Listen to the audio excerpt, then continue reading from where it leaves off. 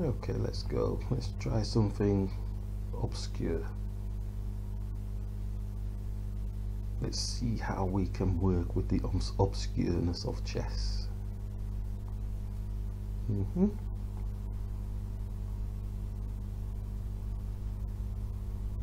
Tend to find that when you do the obscure openings, it always seems to pan out into a normal type of position eventually. Oh dear, let's grab here.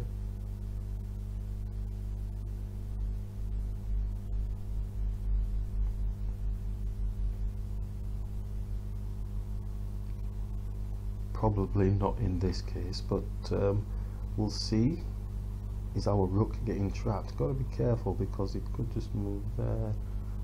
But right, how do we get more pieces up there? Queen looking to come here to go there if it can.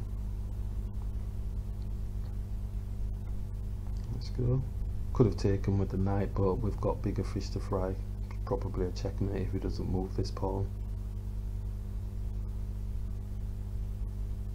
And he hasn't moved the pawn, so that's checkmate. Okay, obscure openings, sometimes they're quite magical.